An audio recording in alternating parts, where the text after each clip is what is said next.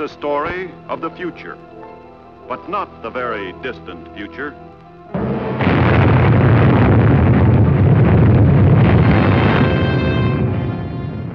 It is a story that might have taken place the day after tomorrow. Like all stories of the future, however, its beginnings lie far back in the past, as far back as the first man on Earth to gaze at the stars and wonder if someday, somehow, he might travel to them. Travel through space. In the years following the Second World War, two basic patterns began to influence the growing science of space travel. Rockets or guided missiles grew larger and larger. Atomic power plants grew smaller and smaller, compact enough to be contained in a submarine, finally in a rocket ship. Immediately, by special order of the President, a new agency was formed. CIFC, Civil Interplanetary Flight Commission. So, with almost unlimited funds voted by Congress, this commission began its task: research in new fissionable materials. More research in non-fissionable metallic alloys to make rocket tubes that would not be melted like wax by their own atomic blasts. Sometimes mishaps occurred. And men paid for them with their lives. But the work went on.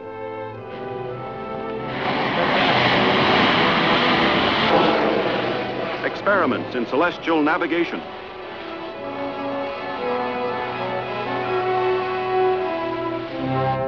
Astrophysics. Aerodynamics. Until, finally, only one obstacle remained. That, as our story begins, turned out to be the oldest obstacle in the history of mankind: the human factor.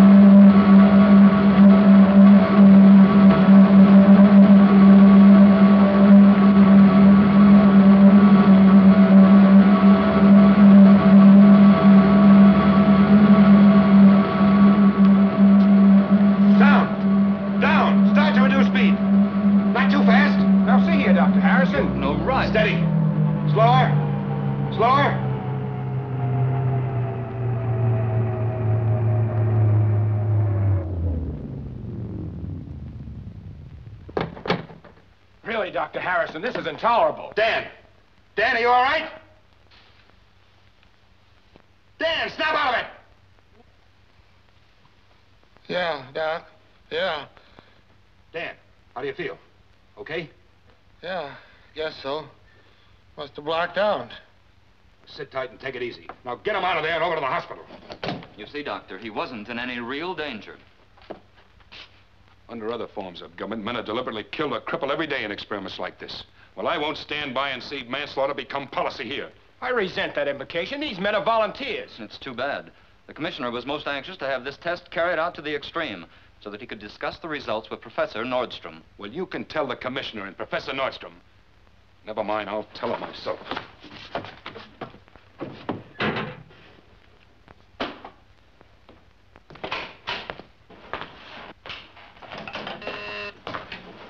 The commissioner's office. Oh, good morning, General. Yes, Professor Nordstrom's with the commissioner now. No, I'm sorry. Dr. Harrison, what's the matter? I want to see the commissioner. I'm sorry, he's with Professor Nordstrom. Miss Pickett, copies, please, for Professor Nordstrom, please. I want to see you. In just a few minutes, Harrison. I can't talk to you at the moment. You don't have to. Just listen. I resign as of now. Harrison, what in the world's wrong with you? I told you once before that I'm not going to stand by anymore and watch human beings being turned into guinea pigs. My dear Harrison, the uncovering of knowledge must always involve risk for pioneers. Fortunately, there are always men and women ready to take those risks. Now, you know that as well as I do. That's not the point, and you know it. We shouldn't even be considering the use of test pilots in this first experimental ship. It's not only inhuman, it's unscientific and unintelligent. That's quite enough. We'll resume this discussion later on.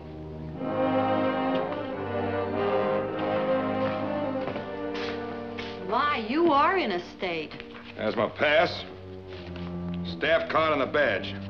You can send my papers down to the hotel. Just a moment, Doctor. You can't leave the building without your exit pass, you know.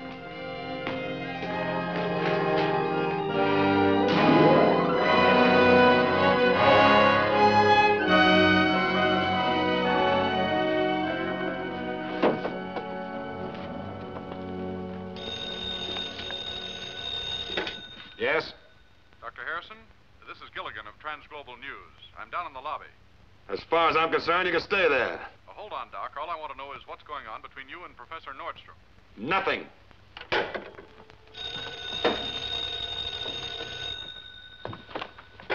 Yes? This is the Washington Globe, Dr. Harrison. We're trying to contact Professor Nordstrom. Look, if this is a gag, it's not very funny. I've never even met Professor Nordstrom, and there's no reason to suppose that I ever will. Dr. Harrison? Yes. Are you by any chance going to talk to me about Professor Nordstrom? Why, yes, in a way. Well, let me tell you this. A, he isn't here. B, I don't know where he is. C, I've never met him. And D, I don't want to. 3 misstatements out of 4, Doctor. That's a bad average for a man of science. You see, I am Professor Nordstrom, and I'm very glad to meet you at last. You are? Yeah. Why? Because I've followed your career with interest, and we see eye to eye on a subject with which I'm particularly concerned. We do? I don't get it. Perhaps a little more seclusion might be a good idea. You mind if I make myself comfortable? No. Go ahead. Well, the fact is, Doctor, I overheard your little interview with the CIFC director this morning. As I just spent an hour telling him exactly what you told him so much more cogently in a couple of minutes, I was, well, interested to say the least. You mean to tell me that you think they're wrong in trying to use human beings? I know they're wrong. Before we can prepare men for the conditions they're going to meet in extraterrestrial space, we've got to know what those conditions are. Not guess, but know. That's what I've been telling them all along. But the problem of getting there and back to collect accurate data without the use of human pilots and observers is going to be a backbreaker. On the contrary, I can almost say now that I have it solved. With your collaboration, I think I can convert that almost into an unqualified fact. Your attention, please. Your attention, please. Skyliner flight number 1 for Los Angeles will board at South Concourse, gate number 5, in 15 minutes. So we can start work the moment we arrive, without all of those coils of red tape hampering us all the time. Yes, I know what you mean. I suppose that sprang from the secret nature of the project in the first place. Top secret. Someday before I'm too old, I look forward to working on a job where I don't have to burn the contents of my wastebasket every night. You never can tell who might be hiding in a wastebasket. Don't tell me you're security regulations quarter 2, my boy. Okay. You were saying you'd be able to show me what you're working on as soon as we arrive. I'll have to. Every minute counts now, because we have to perfect my innovation before the commission is ready to send out its first ship. Now, if we do... Well, well, if it isn't Professor Nordstrom. I don't know whether you remember me or not. Gilligan, science editor of Transglobal News Service. You'll have to forgive me, Mr. Gilligan, but I've met so many journalists here in Washington. All you scientists are supposed to be absent-minded. Me, I'm trained never to forget a face. I'm afraid we're talking shop, Gilligan. That's what I figured. You're Harrison, aren't you? Of the Civil Interplanetary Flight Commission. No comment. Well, you were until you quit this morning. And what was that all about, Doctor? No comment. You two being together here at the airport. This anything to do with the trouble you've had with the commission, Professor?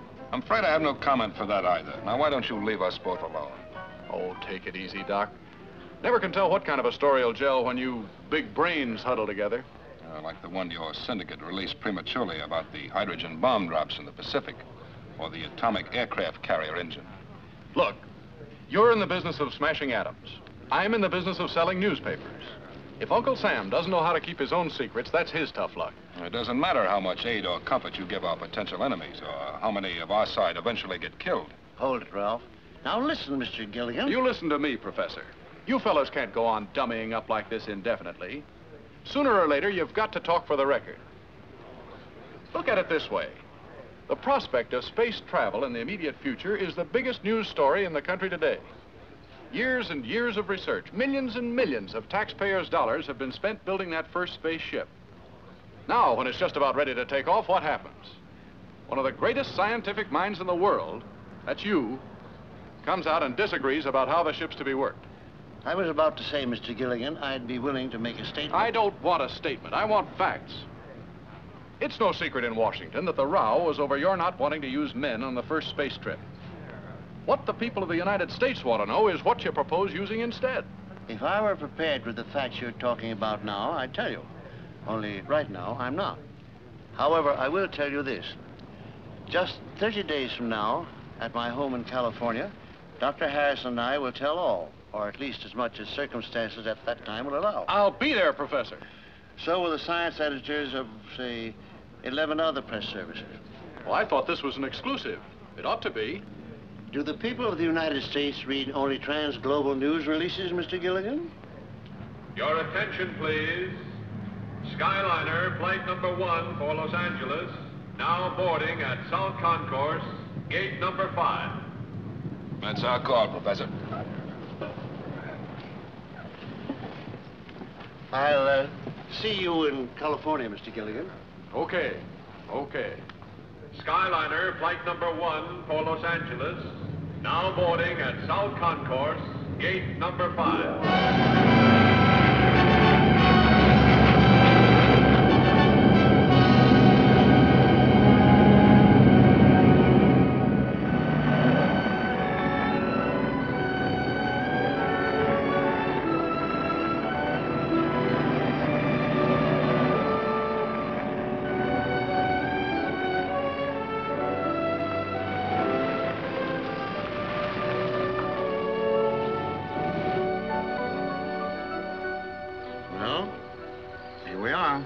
Yes, but where are we?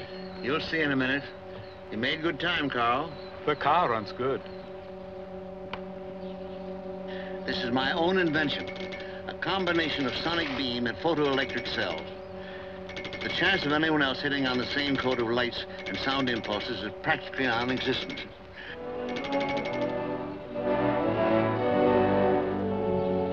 I have a whole series throughout my premises. You sound as proud of them as if they'd won the Nobel.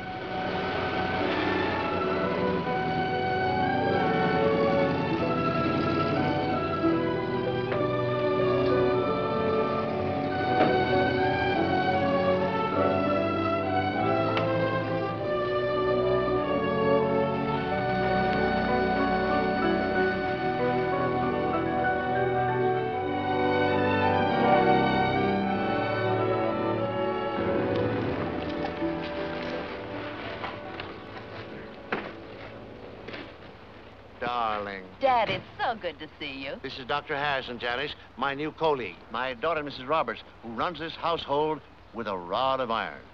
Dad, how do you do? How do you do? Gramps! Gramps! Gee Wilkers, you got here just in time. Come on in the house, Gramps. I got it all figured out. Gee, I'm glad you're here. Come on, I gotta show you. We got company. This is my grandson, Brian, better known as Gadge. He likes gadgets, too, perhaps too fondly. Dr. Harrison, who's going to work with me. How are you, Brian? Or may I call you Gadge? How do you do, sir?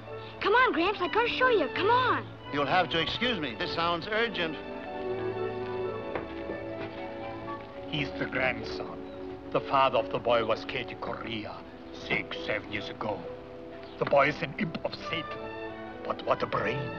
He'll be a greater man than his grandfather.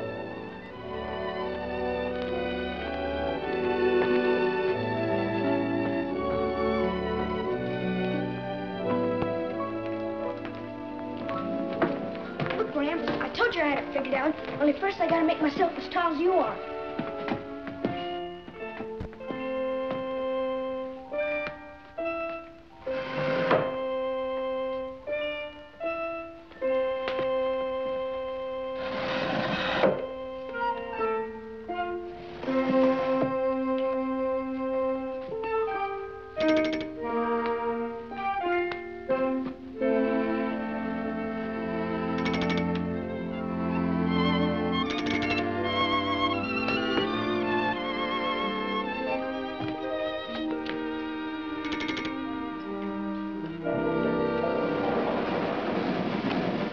Up until this moment, I thought I had invented the only burglar-proof lock, with only 2 people in the world, Carl and myself, sharing the secret of the combination. And how did you work it out, young man? Oh, logarithms. But I never went down the Gramps, honest. Not without you around. Are you sure, Gadge? Okay, Gadge. Come on, Ralph. As long as he has it open, I may as well show you what's down there. Can I come too, Gramps? No, my friend, you cannot. And I think it's time you were getting to school. I'm afraid it is, Gadge. What's the time? Time is now 21.5 minutes past 8. Okay. Gimmicks. Always gimmicks. Let's get out of here. Wish I were down there with them. I wish I knew what Gramps was doing. I mean, this big job. Why won't he tell me? I guess it's just too important, Gadge. Nobody knows but Carl. And now this Harrison guy. Must be a pretty big job for him not to tell me. He What's never... that? Shh, listen.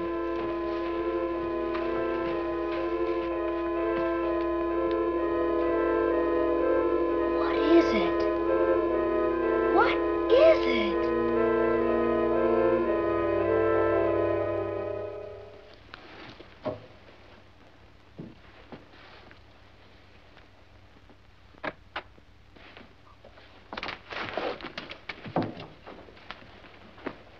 Are you sure you won't change your mind, Gramps?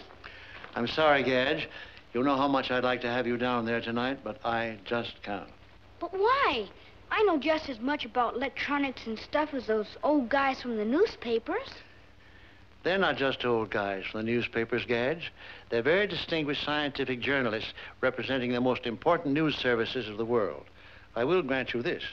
You do know as much about electronics as they do. But I still don't see why. Well, although you have a searching mind and the courage of a grown-up scientist, you look like just what you are, an 11-year-old boy. And I'm afraid that the people we've invited here tonight under such secrecy might not be adult enough to understand your presence here. That's why I have to pack you off to bed. I understand, Gramps. Good night. Thanks, Gadge.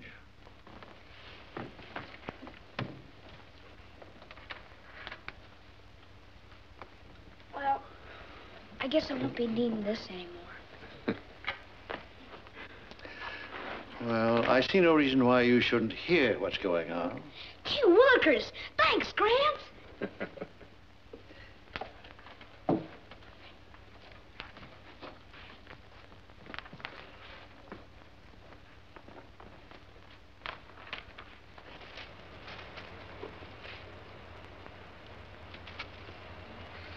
Go ahead.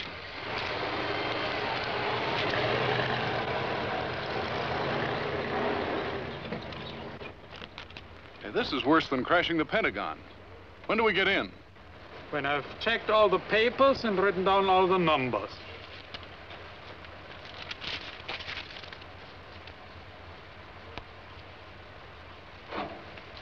Go ahead.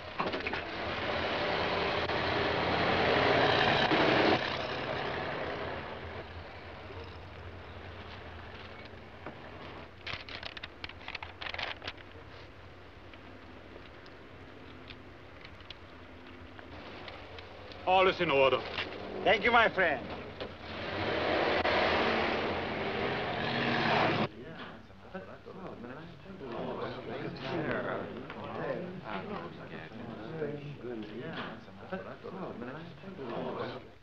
Your place certainly has a lot of charm, Professor. It certainly does. It's an amazing location for a laboratory. How'd you ever find it? This old wine cellar was precisely the reason that I bought this place.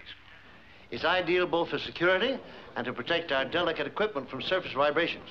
And now I think we'd better get started. Won't you be seated, gentlemen?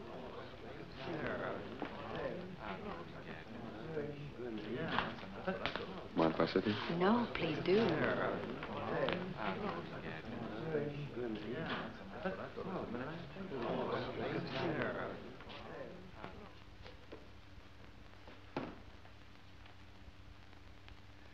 As you know, gentlemen, it is my contention, as well as Dr. Harrison's, that to man the first experimental spaceship with a living crew is a useless and unwarranted risk of human life.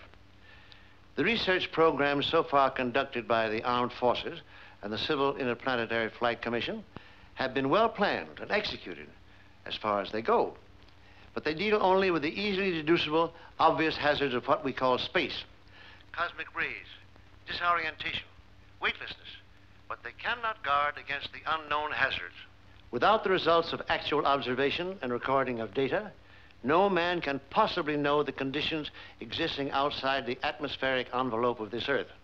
He can only guess. And to me, the word guess cannot in any circumstances fit with the word science. Now, you say you must have the results of actual observation, yet you're opposed to sending human pilots to get them. Aren't you talking in contradictions, Professor? No, Mr. Gilligan, as you will see for yourself.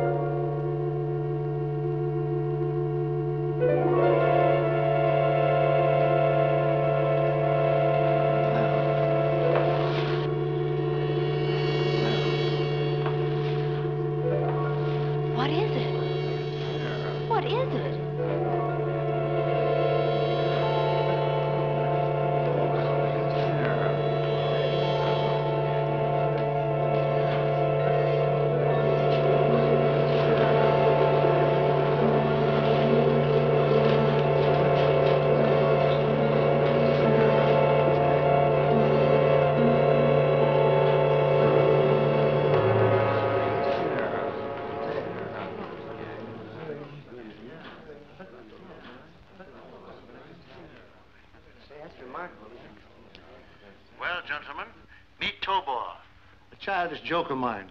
Robot spelled backwards.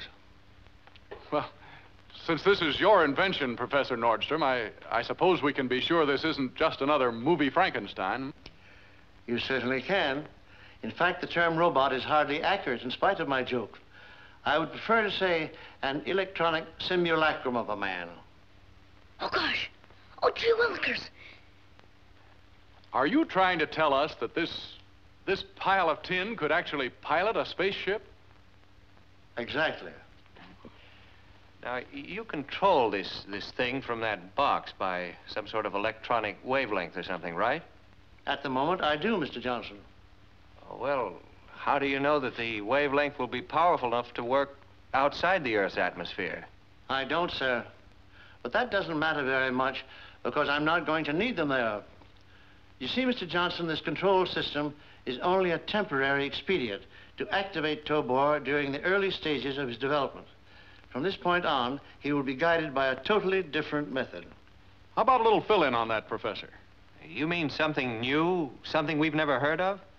On the contrary, gentlemen, I'm sure most of you have heard of it, although I imagine few of you will believe in it. ESP, extrasensory perception. You mean that stuff about projecting thought images by telepathy? Mr. Gilligan, you're not too far off.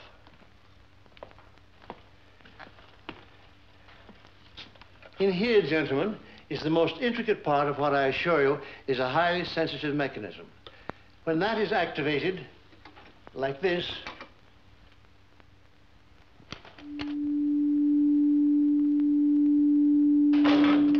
Oh, he looks alive. that is an illusion, my dear, caused by reflected light in the eye tubes. And yet, in a way, Tobor is alive. For even though much work remains before he's completed, he is already a sentient being. The sentience may be synthetic, but is there nonetheless. A necessary adjunct to the recording of all experiences our human space crews may later encounter. A sentient being? You mean this thing can feel? Well, let me put it another way. Even in his present unfinished state, Tobor will react to emotional stimuli. Janice, help me with a little experiment, will you? Gentlemen, I assure you there's no collusion here. I'm merely going to ask Mrs. Roberts to approach Tobor and feel friendliness toward him. Think goodwill, as it were. You can do that, can't you, Janice? I'll try. All right, then, go ahead. Just don't make any gestures. Just hold the friendship thought. He does look almost kind, doesn't he?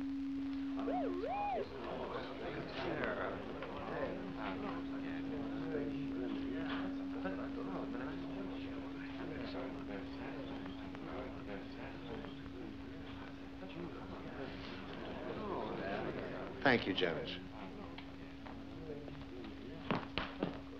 Could you get a reaction from some other emotion, Professor? And from a stranger? Say from Johnston here. I think we could manage to do that. But why don't you make the experiment, Mr. Gilligan? Do you suppose you could contrive to feel enmity toward Tobor?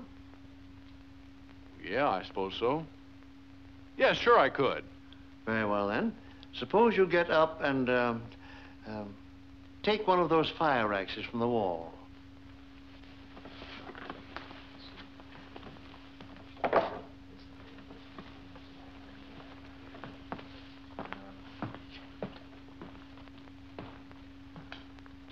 Now, if you will, walk around behind Tobor and hold the thought of enmity all the time. Deadly enmity.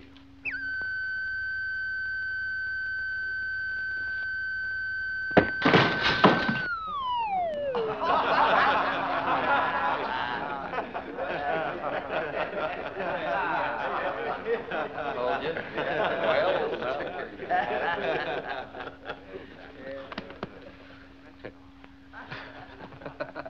Well, there you have it, gentlemen. This time, the emotional stimulus was danger. The reaction, fear, instantly followed by anger. You have just witnessed the complete cycle of a synthetic instinct, self-preservation.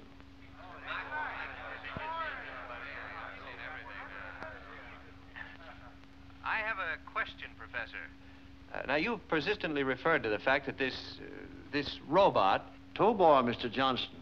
You'd better use his name or he might resent you. Oh, sorry. I'll rephrase that. Why do you keep saying that Tobor is still incomplete? For the simple reason, Mr. Johnston, that we have not yet perfected his long-range communication system.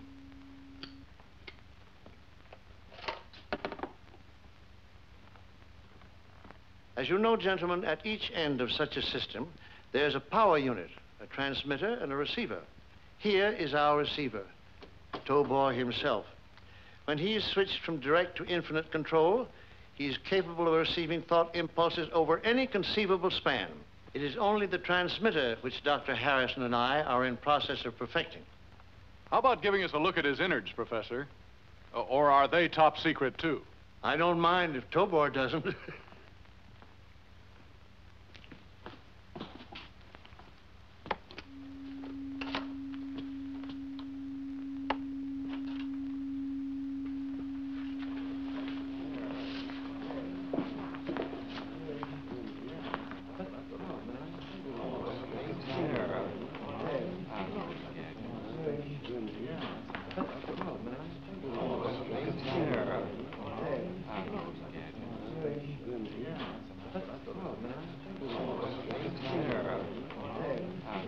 And now, gentlemen, I think I've said everything I can say of importance tonight. And it's certainly Tobor's bedtime. I gotta see Tobor. I just gotta.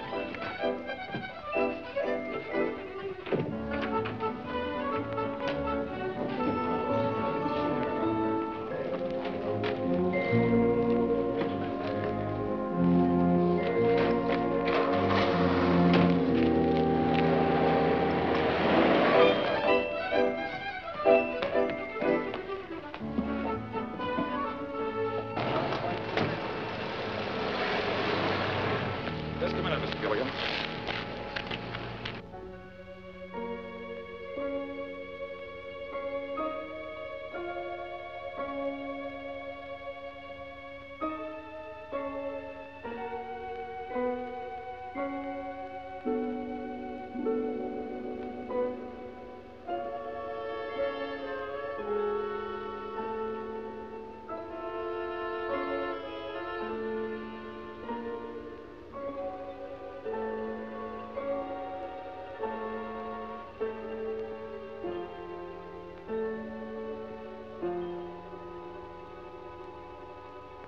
I'm not questioning your integrity as a journalist, Mr. Gilligan.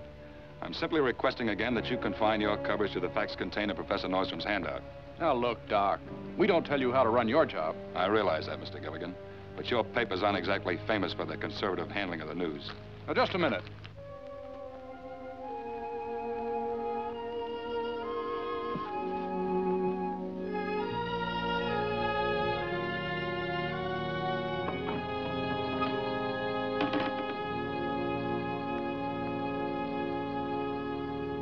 That's the trouble with you scientists.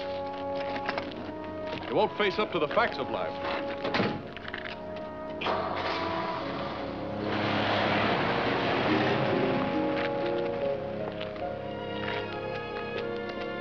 Ralph, I have to put my car away. Would you give me a hand with the garage door? I'd like to. Very much.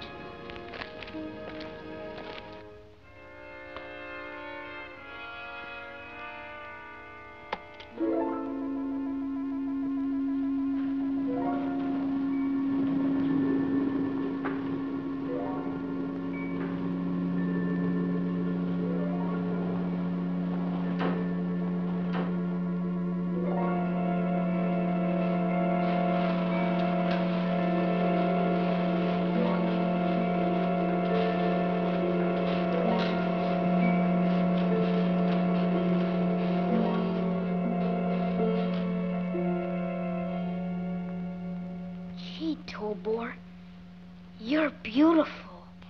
Glad you could make it, gentlemen. Goodbye.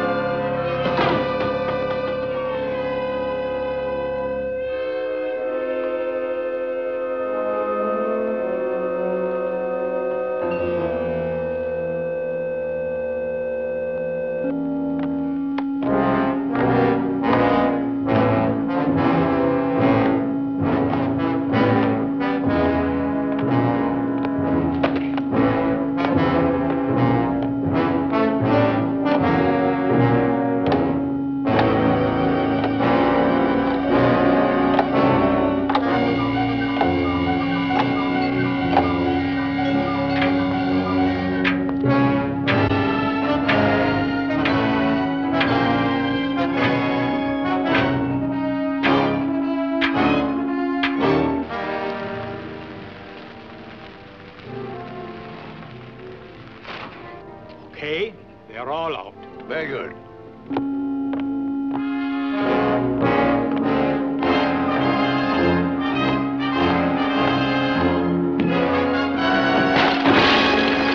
Gotta figure it out.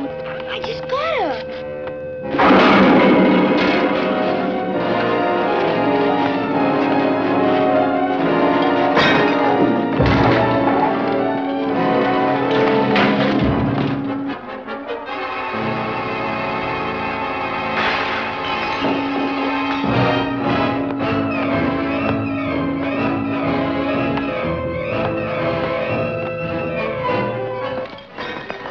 It's Gadge. I'll bet he's doing it.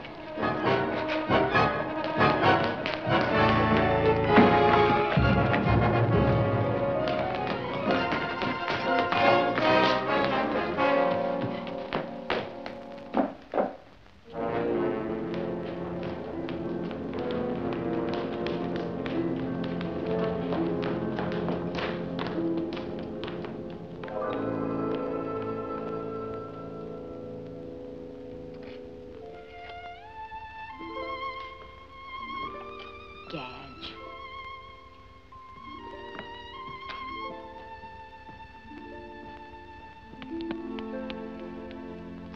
That little so-and-so. Do you realize what he did? He actually worked out all those controls and got Tobor back in his box all within 5 minutes. Dad, you're wonderful. But he was bad, very bad. You go to bed, Janice. Ralph and Carl and I'll get this rubbish all squared away. Good night. Good night, darling.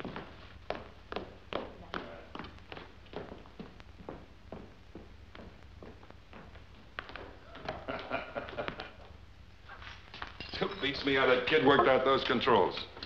I'd hate to try it with a slide rule. I told you that boy's a genius. Hey, wait a minute. 9, 10, 11, 12, 13. How many news services did you ask to send representatives tonight, Professor? 12, as you know. Why? Because there are 13 empty chairs, and tonight every one of them was filled.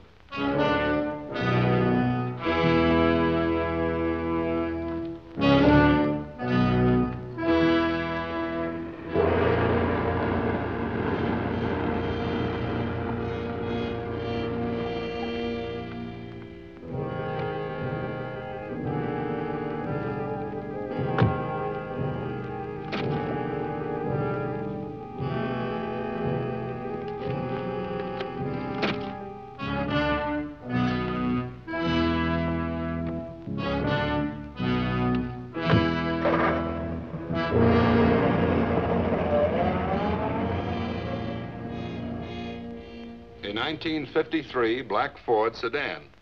License number 9Y-33-26. That's the last number on the list, Sheriff. Professor Nordstrom's man was instructed to admit all newsmen showing a proper letter of accreditation. Unfortunately, the professor omitted to tell him just how many were expected, so that 13th letter must have been a forgery. Incidentally, Sheriff, I'd appreciate it if you'd pass those license numbers on to the FBI. No, we won't be needing your deputies to guard us. We're taking our own precautions, and Professor Nordstrom assures me that they're more than adequate. Thanks again, Sheriff. Goodbye. 22 university degrees, and I forget to tell Carl the number of letters. No wonder they tell jokes about absent-minded professors.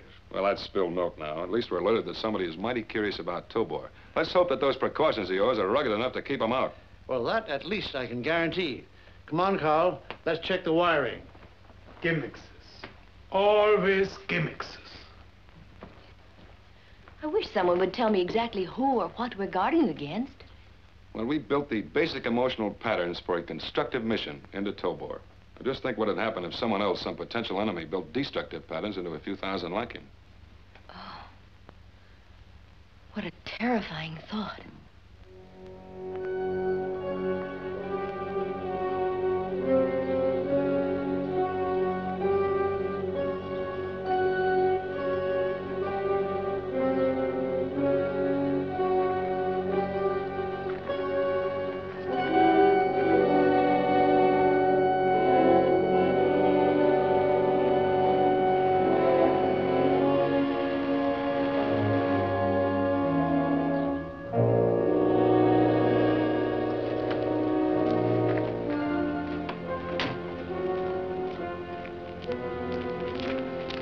Anything new?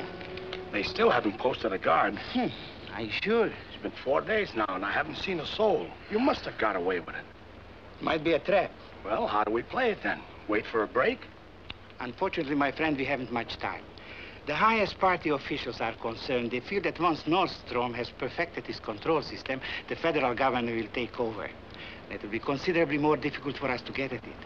And so? So we get into the house.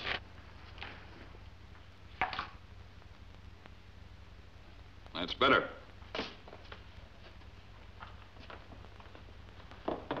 See, I rigged the telepathic pickup so that it fits behind the ear where it's close to the sensory brain centers.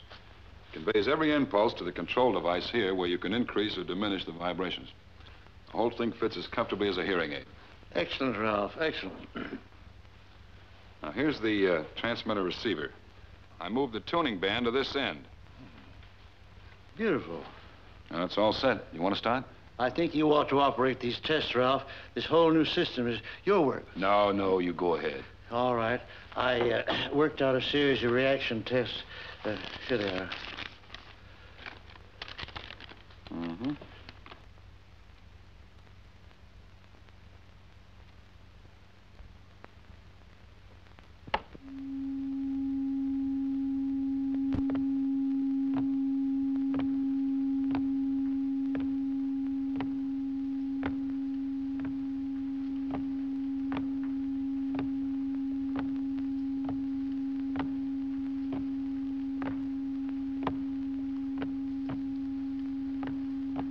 Here we go.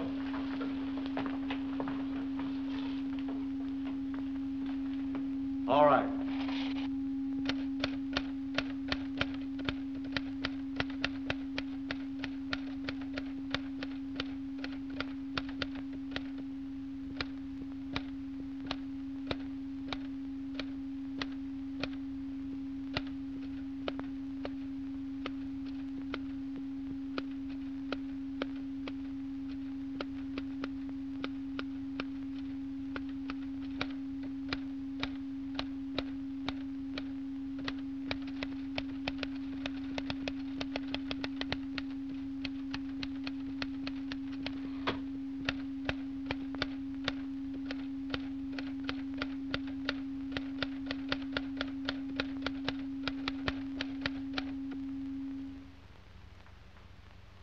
That's all I could think of for him to say. Who the devil's that? Gadge, what are you doing down here? I heard you working Tobor. Can I come and watch? You seem to be here already. All right.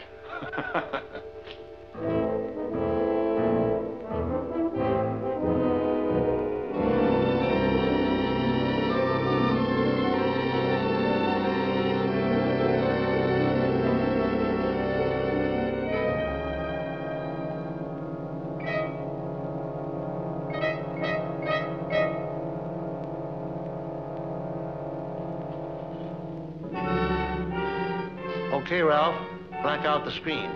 Let's see how he adapts himself to the sonal compass.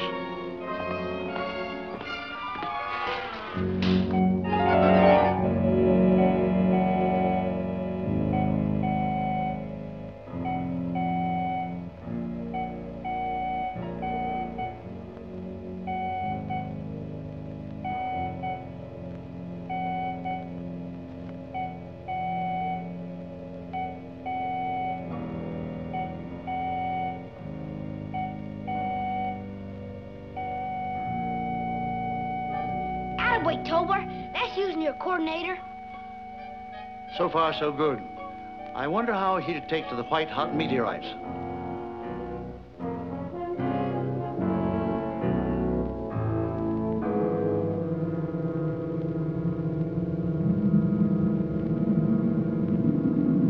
This is a tough one, Gadge.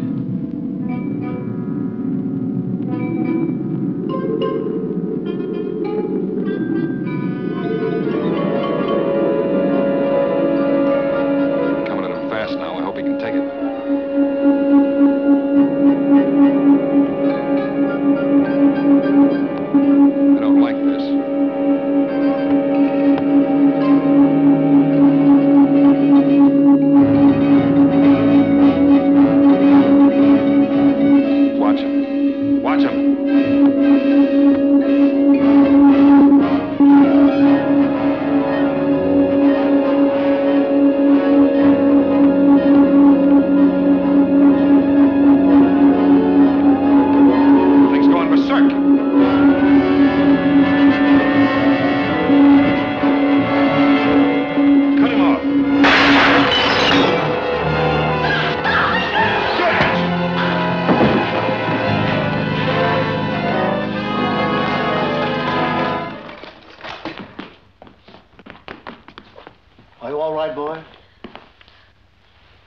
There's no fracture, just a bad bump. Come on, son. Easy, Gadge. You darn old Tobor, you better watch out. Easy, Gadge. Tobor can't hurt us now. Wonder exactly what happened. I think Tobor suffered what in a human being would be a nervous breakdown. Those meteors came at him so fast that he couldn't take it. I think you're right. I think all we have to do is to insulate against overloading the receptors. If we do that, maybe we've jumped the last hurdle. What are you doing now? Switching them on again. His receptors must have cooled off by now. Let's see if he's still functioning. You're all right now, Tobor.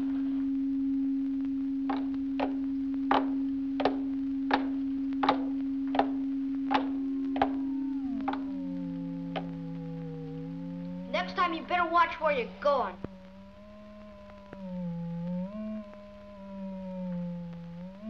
There's another one of Tobor's synthetic instincts.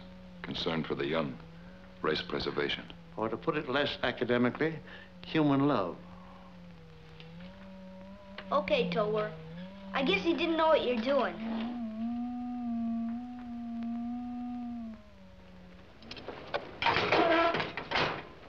$2.50 even, lady. Thanks.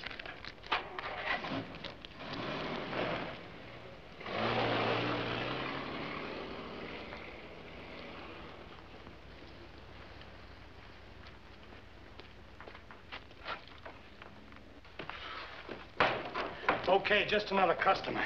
Will you be through shortly? Another half hour ought to do it. Good. Soon I'll have to leave to fetch Dr. Gustav. When do we make our move? Not before midnight. Perhaps later. Depends on the house being dark.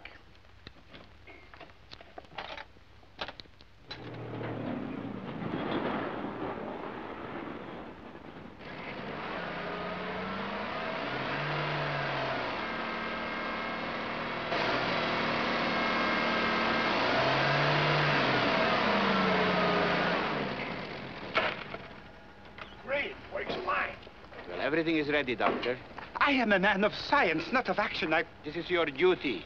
All you have to do is to inspect and photograph this work of Nordstrom's. Leave everything else to us. Paul, you go first.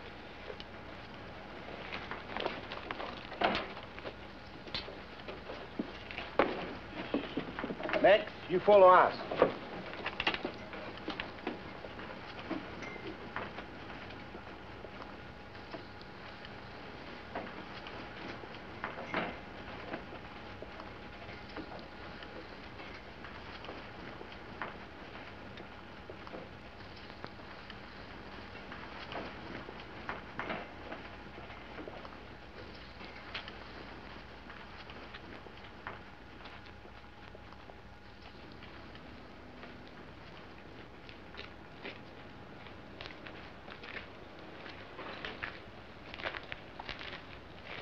Intruders now inside electrified fence, north boundary. Intruders now inside electrified fence, north boundary. Intruders now inside electrified fence, north boundary. Intruders now inside electrified fence, north boundary.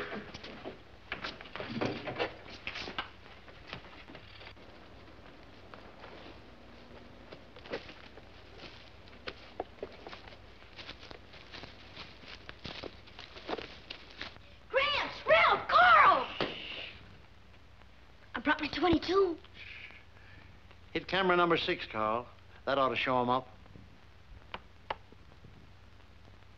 Intruders approximately 100 yards north of house. Intruders approximately 100 yards north of house. Intruders It's amazing how this television camera of yours can photograph at night without lights. Not television, infravision. Hit camera number 8, Carl. Intruders now approaching house. Intruders now approaching house. Intruders now approaching house. Intruders now approaching house. Intruders now approaching house. Now, Herr Professor? Now.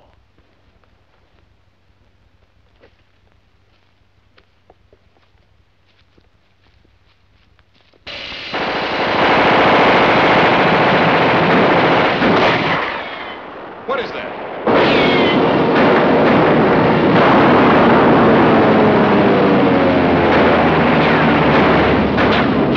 Who No one is. That's a recorded soundtrack from a movie studio, right out of the sands of Iwo Jima. Let's go.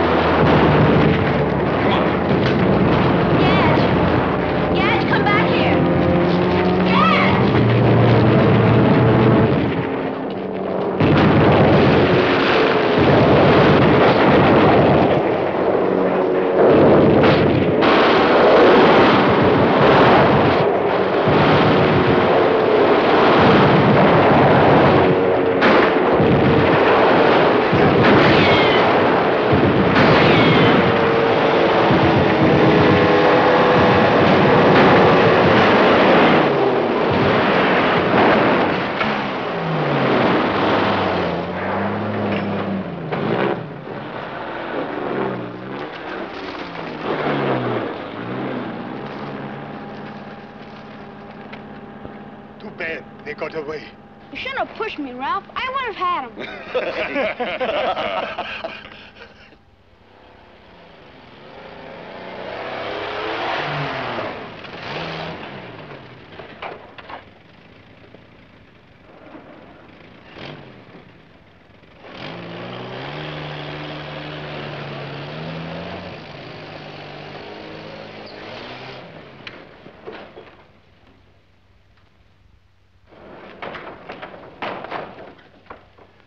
Smart cookie, that Nordstrom. Too smart for us, maybe. It mustn't be. I needn't remind you our employers will not tolerate any more failures on your part, nor mine. Well, what do we do now? We think, my friend. Or rather, I think. And this is what I think. Since we cannot get in to see Nordstrom's secrets for ourselves, we must induce him to come out and tell them to us. It's a tall order, I would say. Not necessarily. There must be a vulnerable spot. Of course. Nordstrom worships his grandson. The grandson worships...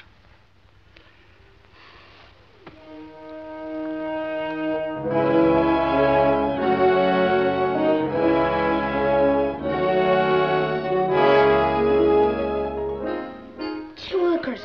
Mom! Hey, Mom! Hey, watch it. You better blow your horn at those intersections, Gadge. Gee, I'm sorry, Mom, but look it. Oh, wonderful. What day is it? It's Tuesday. And who's going to be your friend? Well, I'd like to invite you, Mom, but I doubt if you understand this sort of thing. Oh, no, I suppose not. Well, guess Graham's my only man. I'll go see him right away.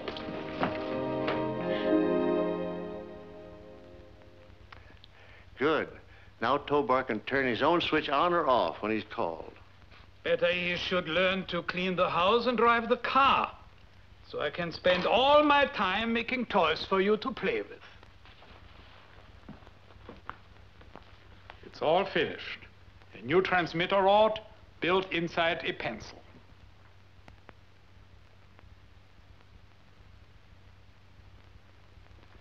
You made it beautifully, Carl. But for what? That you can play schoolboy tricks on very important people when you show Tobor off tonight. Gimmicks. Sorry to disturb you, Professor, but I thought you'd want me to remind you about your date with Gadge for the planetarium. What's the matter with me these days?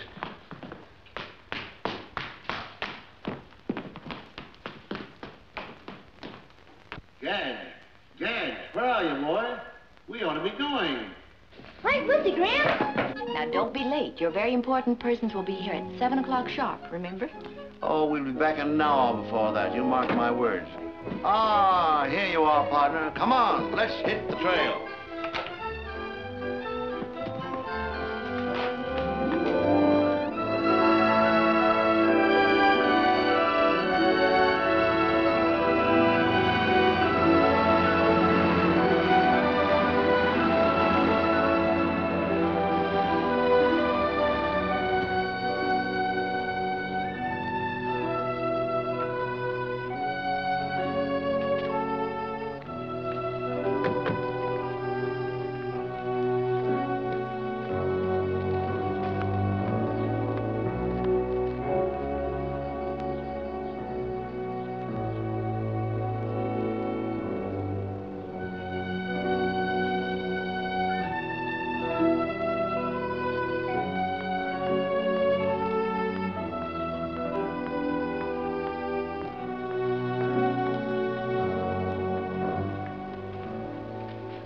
Funny.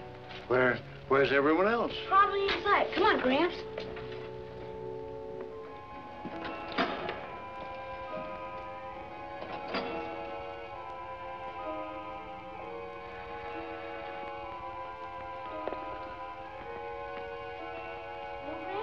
I think there's something wrong. You think so?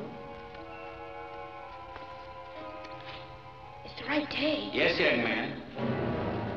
It's the right day for us, if you please.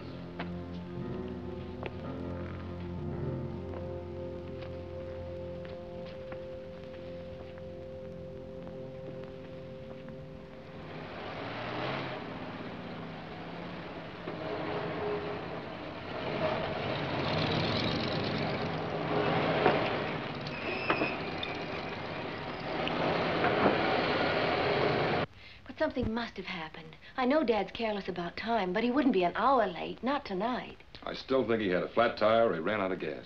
No, you don't. That's what you hope happened. Oh, Ralph, I'm worried. All right, I'll phone the sheriff's office.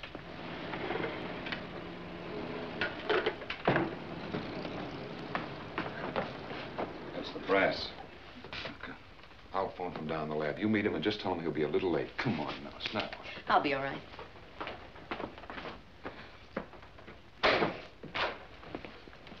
Good evening, General. Good evening. Good evening, sir. Good evening. How are you? How do you do? How do you do? Good evening.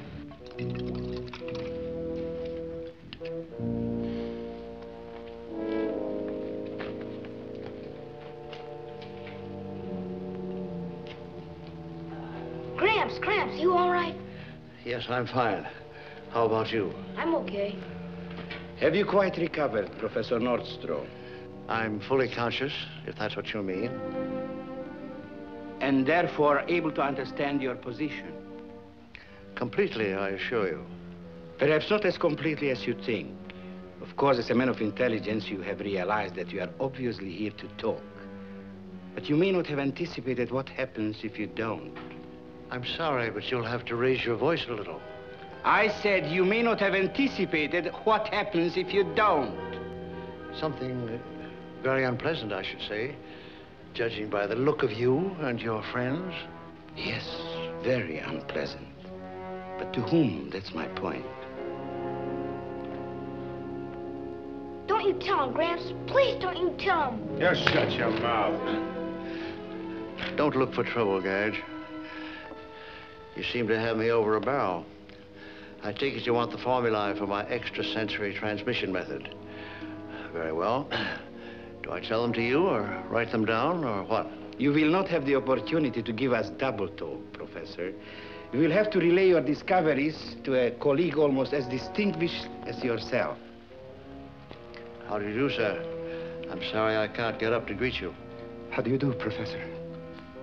Oh, please forgive me. My doctor told me only this week that I was getting a little deaf. My pocket, if you please.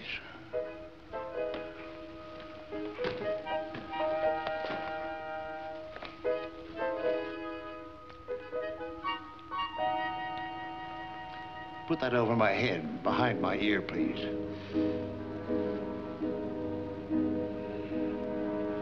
Ah, that's much better. And so, gentlemen, I'm afraid the question of whether Tobor is capable of guiding a multi-stage rocket across interstellar space is highly debatable, let alone as being able to deal with all the emergency situations of such a journey. I don't know, Mr. Commissioner. After all, we've had automatic pilots on both conventional aircraft and guided missiles since the middle of World War II. What do you think, Congressman? Well, all I can say, sir, is the motto of one of the greatest states in our union is, show me. And that's exactly what Professor Nordstrom will have to do. I couldn't agree with you more. Automatic pilots are one thing. Intelligent direction of a billion-dollar space cruiser is something else. Yes? Yes, I see. Thank you, Sheriff. Let me know if you hear anything. A moment, please, gentlemen. It's no good trying to keep it from you any longer. About Professor Nordstrom's failure to be here. Frankly, we don't know where he is. He and his grandson left early today, presumably to visit a science show at the planetarium in Los Angeles. They were to be back at 5:30. That was the sheriff's office on the phone. They have no news of Professor Nordstrom or the boy. Neither has the Los Angeles Police Department nor the FBI. And there was no science show scheduled at the planetarium today. Well, isn't there something we can do instead of just standing around? Afraid not, except wait. Oh, Professor. All right. Now, these principles, you must understand, had to be reduced to a working form. If I could jot down the basic equations, it would save us a lot of time. Is that correct, Doctor? Most certainly. Very well. Paul, release his hands. I strongly advise you, Doctor, to confine yourself to the matter in hand. Pencil and paper. Gramps, don't you do it! Please don't you tell him! Lie still, Gadge. Don't try to get up. If you please. Certainly. As soon as I can write.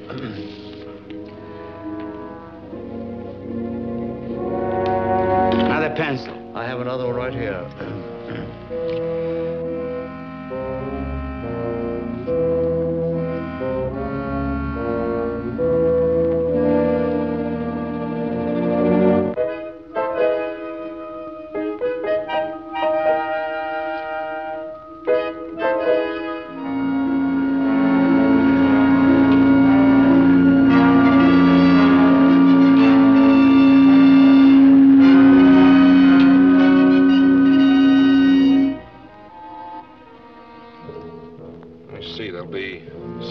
Altogether.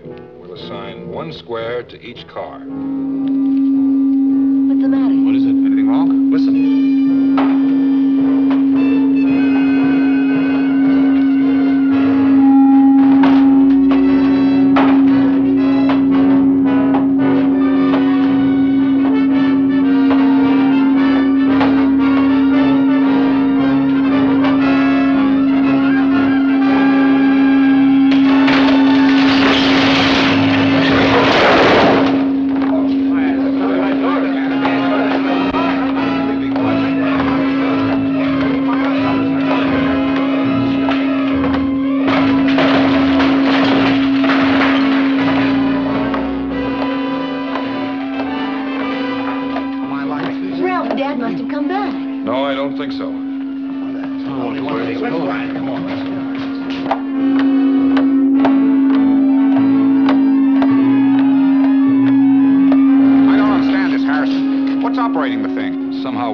Nordstrom's controlling Tobor. It's the gimmick I've fixed. The pencil. Let's follow him in the cars.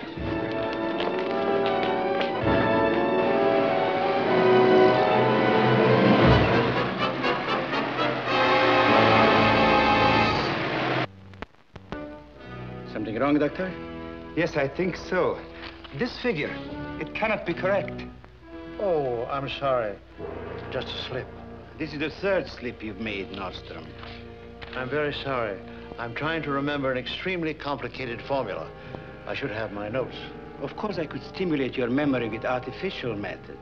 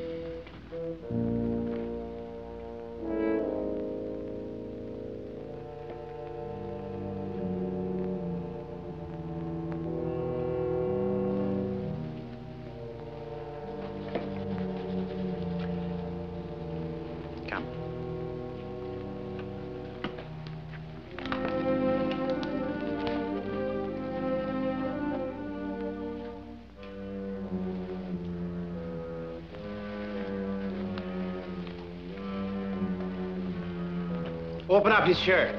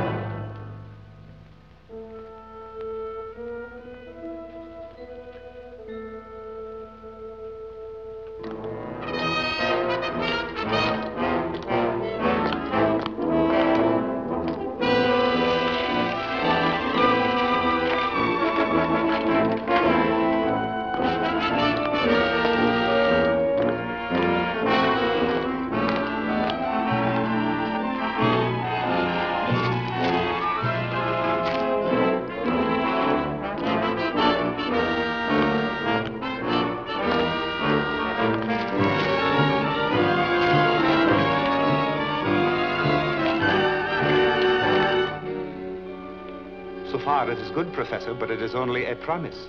Now we come to the big step, yes? Yes, in a minute. But first, hadn't we better go over the data again to make sure? Professor, you seem to forget that I was present when you said that you hadn't yet perfected the long-distance transmitter for Tobor. Could it be that you have solved that problem so soon?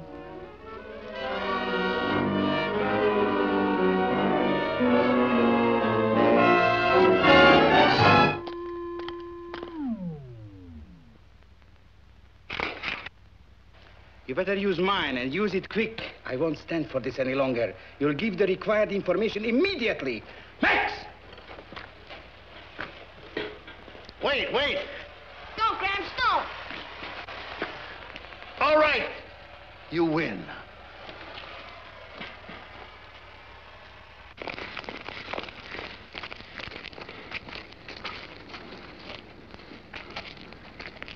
Transmitting power's been cut off. Isn't there anything you can do? I don't know.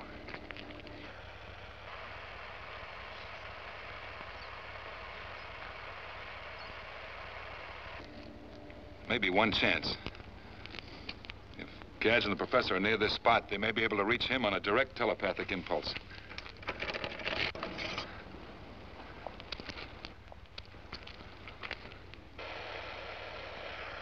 Tobor, please come and get us. Please come and get us, Tobor.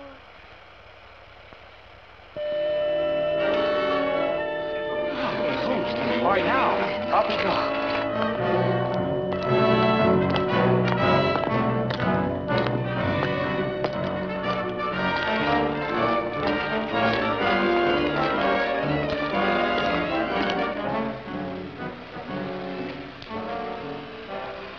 Now he is cooperating. What's that?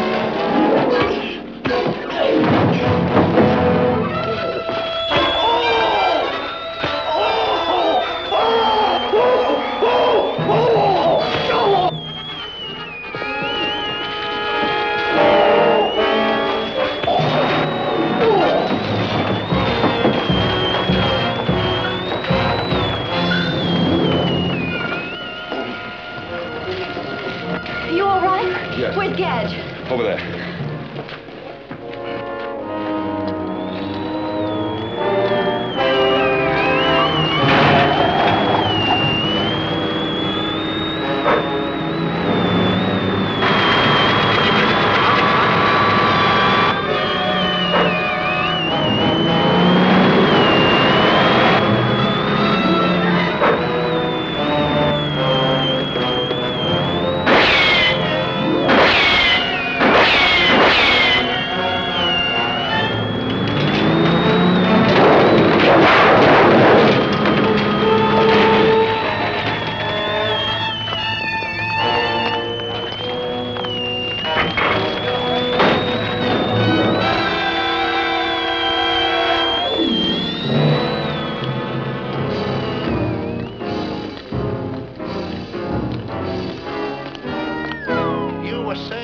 Commissioner, just as that phone rang, that you doubted that Tobor was capable of reacting to emergency situations? I'm afraid I was, but I withdraw my observation.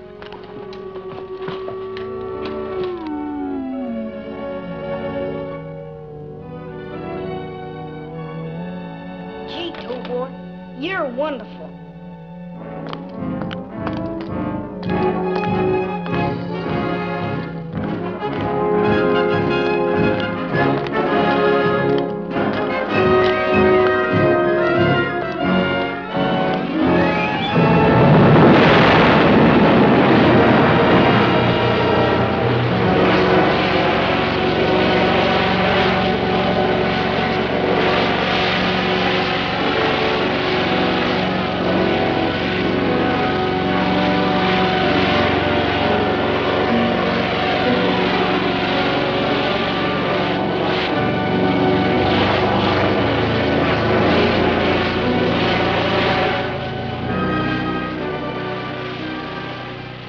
Goodbye, Tobor, and good luck.